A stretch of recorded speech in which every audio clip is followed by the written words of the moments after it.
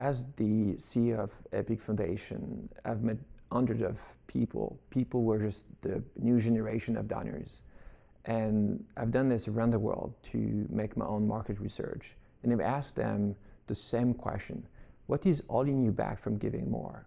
And this interesting thing, the interesting thing is the answer was not about the money. Most of the time, they always have the three main reasons why they're not giving more. One, it's I don't trust. Two is I don't have the time. And three is I don't have the knowledge. So I don't know where to start.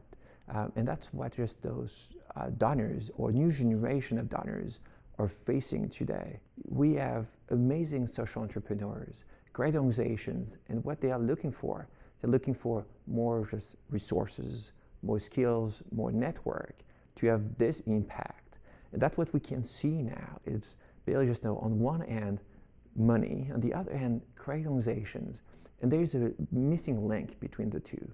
And that's what we're trying to achieve here, is trying to see how can we just bridge this gap between those amazing, outstanding social organizations and those people with money, with big heart, trying to do more. And when we're talking about those people, it's corporation, philanthropists, athletes, actors, singers, you can name them.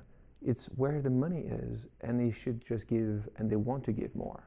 How can we change mindsets? And we can get there if we spend time and if we just collaborate with other people.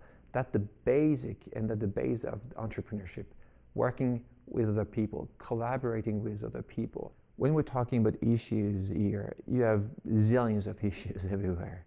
So for us, we are tackling youth issues. So that's the domain and the area of expertise. So 0 to 21 years old and across 6 regions. The US, Brazil, East Africa, Western Europe, India, and Southeast Asia. So even if it's pretty broad, we're trying to see, let's get to the point where we can find the really impactful organizations. So we are firm believer of the match and the connection between us, the private sector, and the public sector. So if we are talking about the future, we will raise millions of dollars, we'll help people, and we'll change lives. But the step beyond this is how can we work together between just that the public sector and the private sector. And we will bring, and we bring innovation. That's what we do.